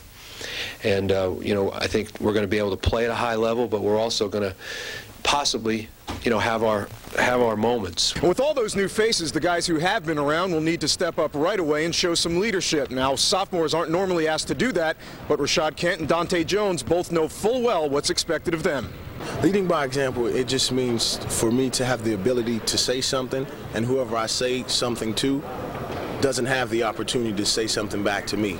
That's basically what leading by example is, because I really want to have no reason for somebody to be able to say, well, hey, look, you're not giving 110%, so why should I? Well, now I just have it upon me just to help my team, help the newcomers, just to get more adjusted and just guide them a little bit like Rob Hodgson and Jeff Billett did last year for me. The Knights open the exhibition season November 3rd and then play 15 more before their Big East opener against Syracuse. Those are 16 important opportunities for this young team to convince themselves that they can win. In Piscataway, John Marks, News 12, New Jersey. And some football for the first time. Exhibition game with Marathon Oil. Rashad Kent was, as usual, handling the blue-collar stuff under the glass, put back there. Rashad coming off the big freshman year. He's one of the young guys RU will depend on this season. They'll depend on Jeff Greer, too. 19 points for Jeff tonight. Of course, the guy everyone is curious about is Todd Billett, the freshman from Christian Brothers. He had his moments. It's going to take these guys a little while to get things together. Rutgers lost tonight, 76-66. High school tennis, the best transition to college basketball, resulting chemistry issues with the players that are already there. It's a theme all over New Jersey this season. News 12's Joey Waller tonight checking in with the big three. Difference just one letter can make, as in going from NIT to NCAA. The difference could lie in the hands of freshman point guard Todd Billett, who hopes the season's start will put an end to questions about brother Jeff. I think they'll gradually disappear, and as the team starts getting into the season and winning and get the hopes on the Big East and the NCAA tournament, then everything will be focused on that. And I think it's really going to be a situation where we kind of have two seasons this year.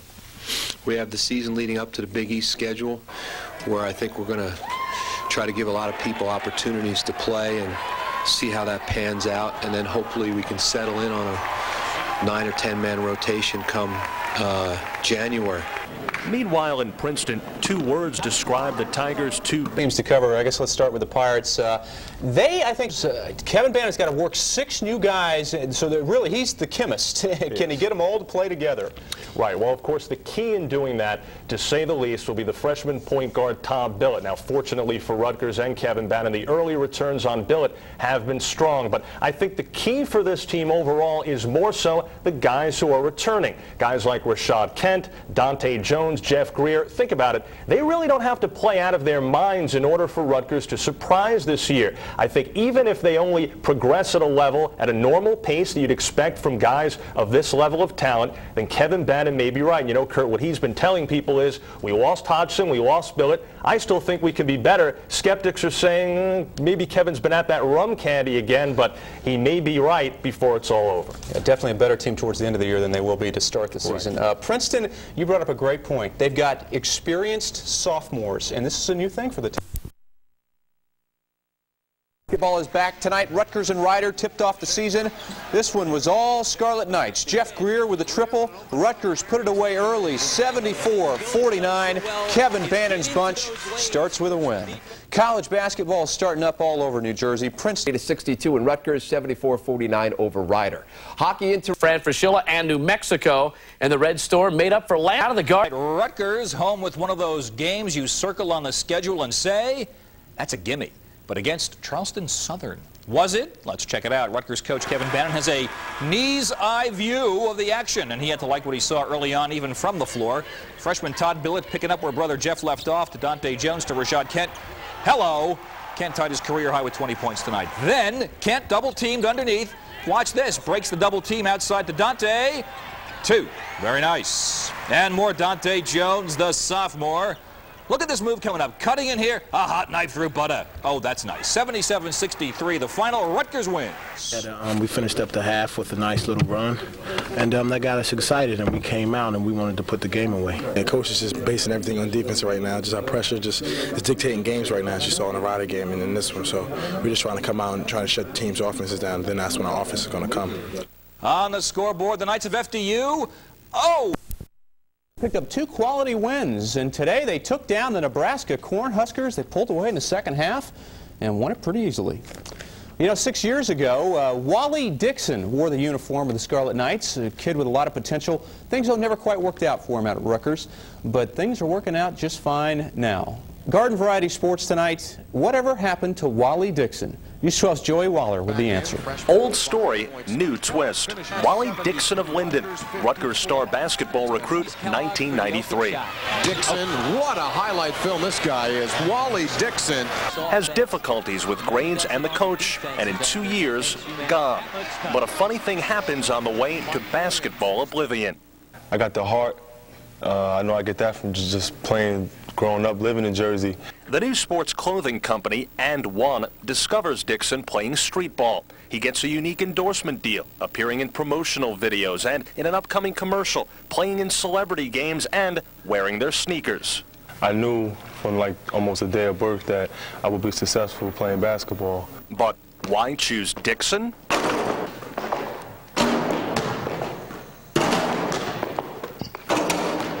And One is marketing street players like Dixon. Well, actually, I came to them, and I was so eager and showing them what I have to bring to the table to where it was like they really couldn't turn me down. In Harlem's legendary Rucker League, Dixon is called the main event thanks to his stylish dunking. I would compare it with rock and roll and hip-hop. The reason why I say hip-hop is because like the freestyle of play that I play, and the rock and roll comes in the energy that I build up before I dunk. Dixon also appears in an upcoming TV documentary about street ballers. And there's more. I'm involved in a slam dunk contest, who's Vince Carter, NBA players involved with it. And just by Vince Carter being involved in the dunk contest, that's major notoriety right there. Dixon's even got his own clothing line through his company Ball for Life, which is aimed at mentoring kids. I just put myself in those kids' shoes and wish that I had somebody that could come to me when I was in the park on those rainy days and come and say, hey, man, you should do this, you should do that, and help me out. Knowing that I didn't have that, that's like my #1 thing to give back to the kids. You know, Waliy's hoping all this extra exposure will help him land in the NBA. Now that would be the ultimate slam dunk. They say the NBA is showtime and nothing but action. They missing me, the main event. Naturally, that would take a few more lucky bounces. Whatever it is that I'm going to be doing, I know ball's going to be involved. In New Brunswick, Joey Waller, News 12, New Jersey Sports. Good to see he's doing well. That's it for tonight. It's home sweet.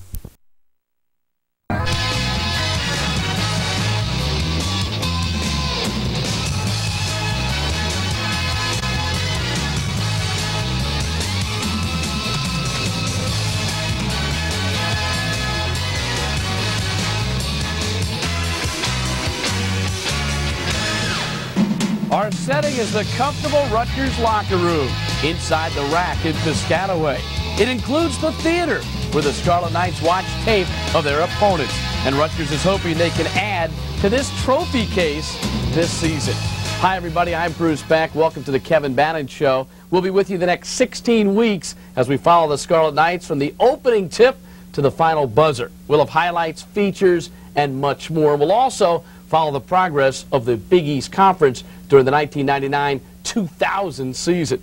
Coach, good to be back with you again. Great to have you back, Bruce. The best thing we did in the offseason, re-sign Bruce Beck back to the show. Great to have you back. Coach, you're also off to a pretty good start, 4-1. You got to feel good about your club. Feel real good. I mean, this is a really young team, and they are off to a great start. I think they've made significant progress just in the first couple weeks of the season. Flattery will get you nowhere. Let's take a look at the roster for the upcoming season. And, Coach, you've got a nice blend of newcomers and veterans. Yeah, there's no question. We needed to address some things within the program. I think we're a bit bigger, definitely deeper, and I love our team speed. So even though our team is young, I certainly think that we've improved ourselves in just about every way.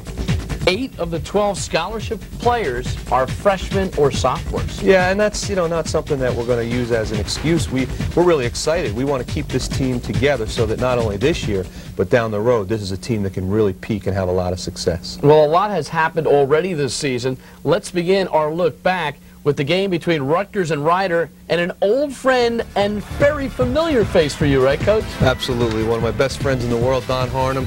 We spent 10 years together, and Don's a great guy, doing a great job with his Rider team, and this was, you know, kind of a unique opener to open the new Sovereign Bank Arena in Trenton.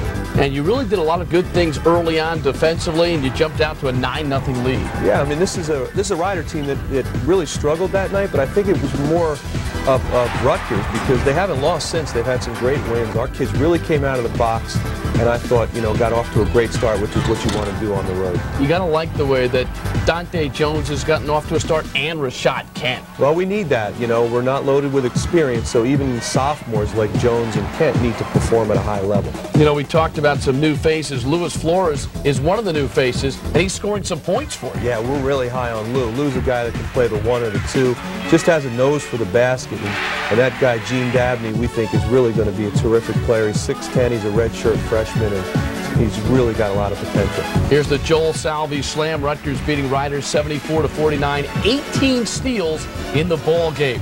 Now we go back to November 22nd against Charleston Southern at the rack. Big game for Kent, 20 points. Well, that's the kind of game that we'd like to see Rashad dominate. You know, he looks great. I mean, he's dropped weight, but he's so strong. Playing the 4 spot for us, doing a terrific job. Todd Billett seems to be getting more comfortable. There's no question. I mean, he doesn't look like a freshman out there. We have so much confidence in him, and he scores if he needs to, but he gets the ball distributed as well. I like the way that Dante Jones challenged there. Yeah, he looks great. His body looks great, and I just think he's playing with great confidence. How about Mike Tompson, Coach? Well, he's one of our newcomers that we're real high on. He can score around the basket, step out, hit threes.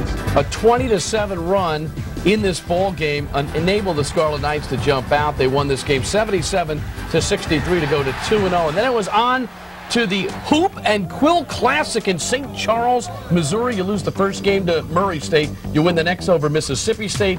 This is the game against Nebraska. Yeah, it was a good tournament for us. Excellent competition. And we didn't get it done the first night with Murray State. I should say first morning, 9 a.m. start with Murray State. That's early. But we came back and had great wins over Mississippi and also over Nebraska. I mean, I thought the team played at a very high level. Here's Kent on the fast break. And Greer had a marvelous game with 23 points. Yeah, Jeff Greer struggled in the first game, and then I had 2 very good games after that. Jeff was all over the place, finishing, hitting deep threes, the kind of things we want from our captain. You say anything to him in between the ball games? No, I just think, you know, Jeff's aware that if he doesn't play at a high level, particularly early in the year, we're not going to be very good, and I think he knows that, and he puts a lot of burden on his own shoulders. And he hit 3 for 5 from three-point land in this game. You were up at the half 39-31. And came away with a very solid victory over Nebraska. Well, I love the way we came out in the second half. I mean, we were only up 8 at the half. We felt we played better than that, and it was great to see our guys come out with a nice run to start the second half. I like to see Kent there kicking the ball outside and looking for people. Well, I think that's one of the best things he does. Everybody knows he can score around the basket. What I think he's done a good job this year is make good decisions when to throw it out and when to keep it and score around the basket. Here's a look at the first 5 ball games, and hey, that's not a bad way to look back at your first 5. No, you know it's great. We've got 4 wins. We've only played 1 home game, and I think we've played some pretty darn good competition as well. So I really like the start that these guys are off to. And speaking of starts, Dante Jones, 15 points per ball game. He also has 12 steals. Yeah, Dante's been terrific. Jeff Greer is the guy, again, team captain, outside, inside, done a terrific job just being an all-around terrific player for us. Rashad Kent's numbers are up, 13.6 points, 7.4 boards.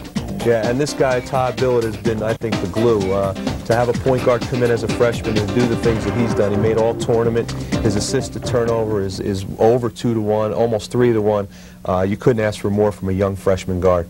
Rutgers has had a lot of success from three-point land. Anytime you're shooting better than 40% to start the season, and it doesn't just always happen that way. You've had some plays that are designed to free up players to make the three, and this is called Bannon's Breakdown as we dissect the play, and the coach has a chance to explain why it worked in this type of situation. Coach, lead us through it. Well, this is a situation at the end of the half in the Rider game. We had, I think, about 10 seconds left on the clock, and we tried to run a little quick hitter for Jeff Greer to either go to the basket or stop and hit a three.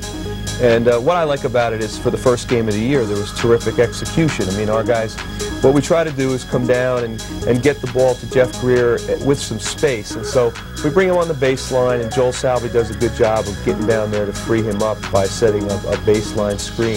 As you can see, Jeff Greer really sells his man. His man thinks he's going the other way, and Jeff comes up and catches it around the top of the key, which is really his read, and he did a good job of reading it right here. The other thing we try to do now that we do have a scorer get the basketball, we want to try to free him up a little bit and give him some space. And so we clear out, Dante Jones clears out the other side, and Alvidas Tiniz comes up and sets a pick. And he set a terrific pick. I mean, he really got physical there. And then it's all about reading. And I think what Jeff did is he said, hey, you went behind the screen. I got an open shot. I'm going to take it. And he did a good job with it. I'll tell you, it's nice to run the play, but it's better when the ball goes through the net, and it did in that situation. Yeah, and you know, a coach can set up all the plays you want. The kids have to read it, and they have to execute it. And right there, the guys did a fabulous job of just doing what came to them, what naturally was presented to them. So you like the execution? I like it, particularly for early in the year. All right. Coming up next, we'll look ahead to the week ahead, including a game with the Hawks of St. Joe's. Stick around.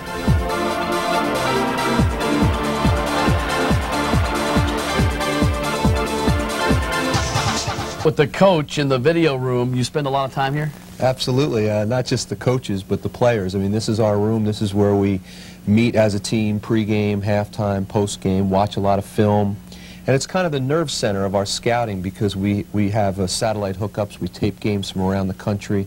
We edit those tapes, and we show those tapes. So it's really a room I spend half my life in during the season. All right, let's talk about the upcoming schedule for the Scarlet Knights of Rutgers. 2 games this week against non-Big East Conference foes. First, it's the UMBC Retrievers this week. Well, this is a good matchup for us. They have a veteran team that won 19 or 20 games last year, and they have 7 kids from the metropolitan area, so they'll be pretty juiced up to play Rutgers. And then the St. Joe's Hawks at the Cathedral of Hoops, the Palestra. Great place to play, you know, bring a young team down there. Phil always does a great job with his team, so it's kind of a nice non-conference rivalry to play. St. Joe's is 1-1 this year, a win over Western Kentucky, a loss to Tulsa. This is Timmy Brown, the senior guard, who's filling it up from three-point land. Yeah, I like their team. They're a perimeter-oriented team for the most part. They shoot the ball well. They're good off the dribble. They present a lot of matchup problems. And, you know, last year it was kind of a reloading year for them. This year's team looks terrific. Named Crenshaw, the only player to start every game a year ago. Yeah. Marvin O'Connor is a guy, a transfer from Villanova. Well, we remember Marvin well. He's a guy that's really can give you a lot of excitement and scores in the open court. Tough kid. And Marvin also a guy who was the Philadelphia Inquirer Player of the Year at fabled Simon Gratz. Yeah, he's a big name in the Philly area, and it's a good grab for St. Joe's because I think he's, like I say, he's kind of an energetic guy that the other kids really read off of. Here's Bill Phillips, a transfer from William & Mary. Great grab by Phil and his staff because he's a guy that was playing, you know, at that level, and he really belonged at the Atlantic 10 level, and he's come in and really done a nice job for them around the basket. 9.5 points, 7.5 boards this year. Damian Reed, a guy that you know a lot about, right? Yeah, we recruited Damian, and he ended up at St. Joe's and has had a good career, and he looks like he's really ready to explode. He's an athletic guy, scores around the basket, another high-energy guy. I really like their team. And he looks like David Robinson. They call him the Little Admiral. He does look like David Robinson. Just better not play like David Robinson next week. All right, let's talk about your keys for these 2 games coming up, starting with UMBC. Well, again, UMBC has a great little scorer named Terrence Ward. Very good three-point shooter, really carries their team. Got to do a good job on him in the perimeter. Probably the second thing is our defense. You're playing at home, and we've really got to try to take a team that runs their sets very, very well, take them out of their sets. And the last thing would be for us to continue our progress executing. They play good, aggressive defense. Just execute our game plan and hopefully get a home win. All right, what's the focus for the Hawks? The Hawks is definitely good perimeter defense. They're really good off the dribble, shoot the ball with range. So that's where it all starts going on the road. Definitely limiting Marvin O'Connor's production. He's a guy that can score in the half court, can score off steals, transition. Got to find him. And lastly, I'd say it's keeping them off the offensive glass. As we saw on the tape, they're relentless. You know, they do a very good job of keeping the ball alive, Damian Reed and that crew. So we've got to do a good job of limiting them to 1 or no shots. Kevin's Keys brought to you by And One Apparel. You've got to keep a close eye on what the Hawks do this weekend up in Syracuse at the Carrier Classic. Yeah, this will be a good test for them. They've only played 2 games, so you know, as they get a little bit of momentum in that game, they're coming home. It's going to be an important non-league game for us. All right, coming up next, things will get energized as Joel Salvi stops by. Stick around.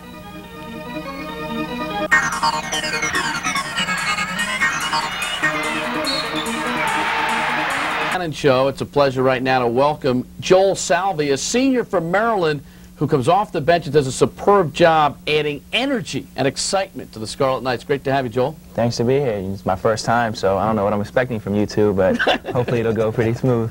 Hey, I talk about energy, and I talk about passion. The way you come out there and play, you get the crowd really razzed up. Is that part of your role? Well, definitely. That's a role that I've taken in this program. I think I've done a pretty good job with it. And I've just played like that pretty much, you know, as long as I've been playing basketball. Come out and I try to, you know, do a lot of things that help the team, and it works. Sports information guru here at Rutgers, John Beiser, calls you a Rutgers guy who's a retro player, you know, a kickback with the high hair and the high socks. I mean, do you feel like you're still in the 60s or what? No, I don't feel like I'm in the 60s. I just, you know, when I've played, I've always pulled my socks up. It's kind of like a Maryland thing. See a lot of guys with that, and that's just pretty much how I play. The hair just comes naturally. I think one of the things about Joel is that, you know, he may not like this, but, you know, forget the socks and forget the hair and everything else. Anytime you have a player that knows and accepts his role and does a wonderful job with it, as a coach, you're pretty happy. And this is a guy that from the day he's arrived at Rutgers, he rebounds, he defends, he dives on the floor, he has good practices. He's just a spirited guy who really rubs off on his teammates. Doesn't bother you to come off the bench? Oh, not at all. This is, like I said before, it's a role that I've taken and I'm doing pretty well at. And I don't have a problem. As long as I'm playing and contributing to the team, then I feel good about it. And you're really known as a tenacious rebounder. You feel you can contribute in that way? Well, I kind of strive to be like the famous rebounder Robin, where he knows kind of like the trajectory of the ball when it's shot, and you can see where it's coming off. And I try to get a body, and the coaching staff does a good job of seeing that, and I do pretty good at it. Here's Joel's numbers so far, Kevin, and you know, I think he contributes in more ways than you can really look at when you're talking about a graphic. Yeah, I think the numbers don't mean very much whenever you're talking about Joel Salvi. And the minutes in particular, we've been in some lopsided games. His minutes will be much more when we get into the beef of our schedule, because we do have a young team, and Joel's one of our few, well, only 2 seniors that we have, so Joel's a guy that's going to be on the floor for a lot of minutes. Leadership, it's part of your role, isn't it? Definitely. When I saw, you know, Rob Hodgson and Jeff Billett left, and those were our seniors. Now, me and Alvidas, we're stepping up, being a little more vocal in practice, and we just got to get out there and do things that it takes to win. Thanks for stopping by, and keep up the energy and the enthusiasm we need in this show. You know what I mean? Thanks a lot. Get a haircut. Yeah, all right. Well, you see this guy oftentimes slamming balls through the hoop. That leads us to nicely the Monster Slam of the Week, which is brought to you by MonsterSlam.com. Unfortunately, Coach, it's Rashad Kent. Well, Salvi had a few. We'll just look at Kent. That was a great play on Rashad's part. Good penetration, and he just got in there and showed his athleticism and his power on one dunk. Brought to you by MonsterSlam.com, your online store for Rutgers merchandise. I'll tell you, this guy goes to the hoop with a vengeance. He's got some power too, doesn't he? Yeah, he really does. I mean, he's dropped weight, but he's stronger. There's no question that he's stronger than last year and faster than last year. We're pretty excited about Rashad right now. All right, coming up next, we'll go around the Big East Conference. We'll also have the Scarlet Spotlight. Don't go away.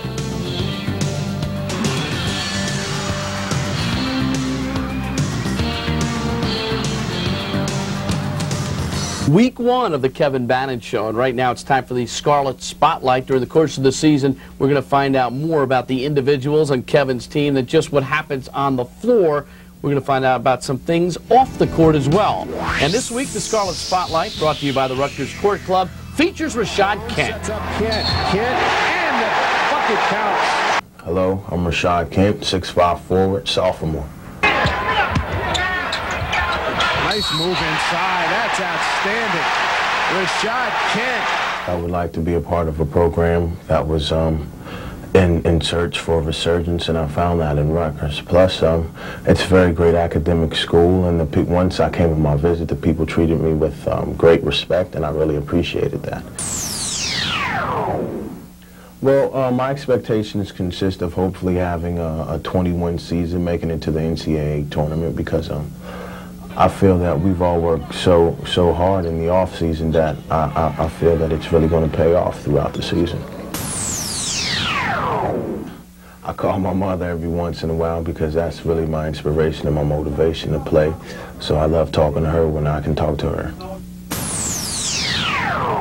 Probably my favorite individual person is would happen to be Jay-Z. You know the wrist frostbit -2 degrees. About as blue as the sea, the way I maneuver the V. Hancock can't see his eyes. Just like every album he's come out with, he's given it his all, and people really appreciate what he does for the music industry.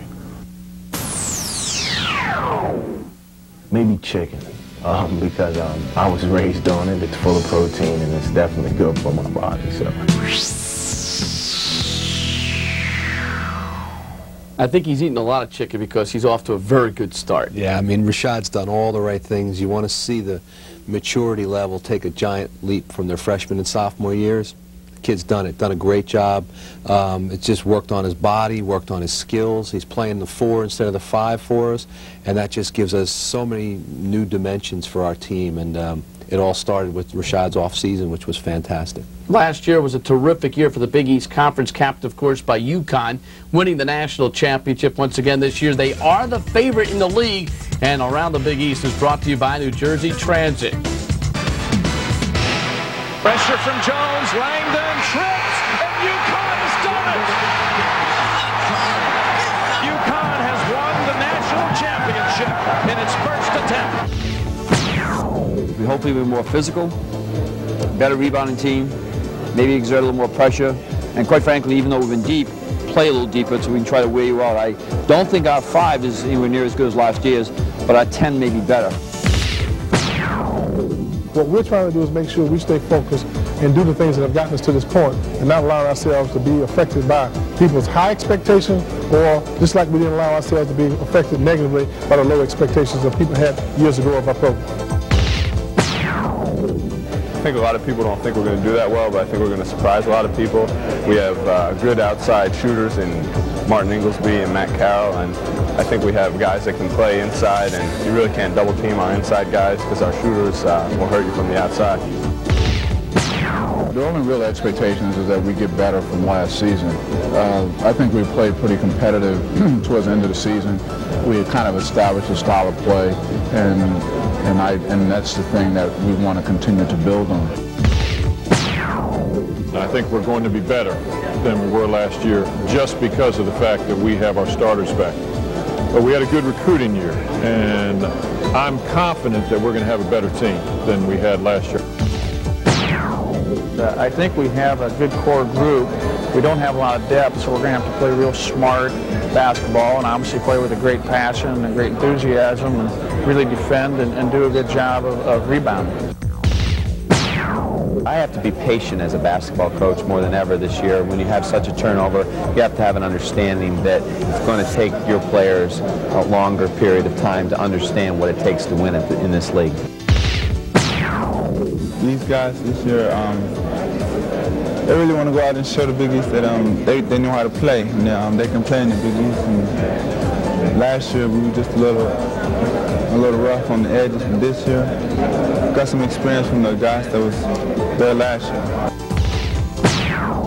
We expect to make the tournament. I mean, that's what that's our goal always. And we've won 20 games 5 of the last 6 years. So it's something that we've grown to expect, and we expect the same thing again.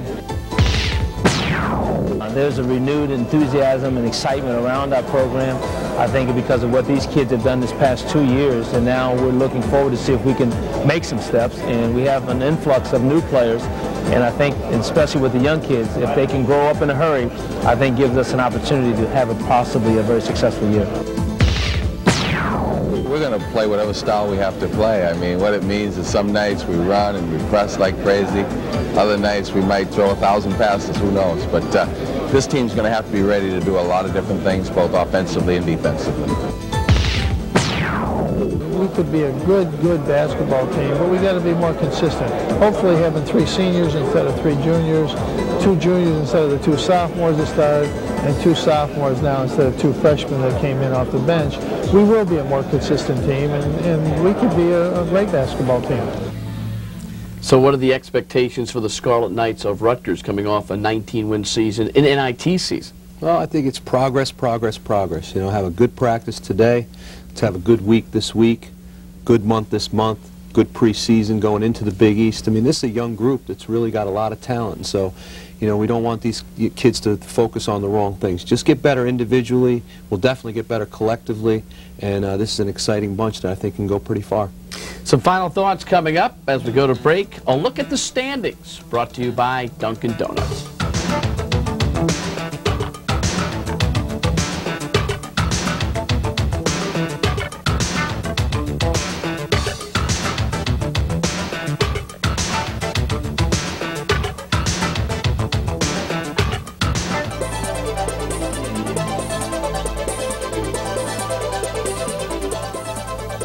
Todd Billett, Big East Rookie of the Week. He averaged 15.7 points per game, Coach. He's really been an impact player for us, and the great thing is it's only going to get better. And he's also shooting very well from three-point land. So are the Scarlet Knights in general. Don't forget, Tucker Anthony, the official investment firm of the Big East, will donate $150 to the Rutgers General Scholarship Fund for each three made this year. Thus far this season, 32, 11 by Billett, 11 by Greer, 10 by Jones. And for more information on Rutgers athletics, check them out on the World Wide Web. Coach, 2 games this week. You looking forward to it? Very much so. We've only had 1 home game, so we get another home game this week and a tough one on the road at St. Joe's, but hopefully we can keep this thing rolling along. Look forward to seeing you next week. Thanks, Bruce. That's it for the Kevin Bannon Show. See you next week, everybody.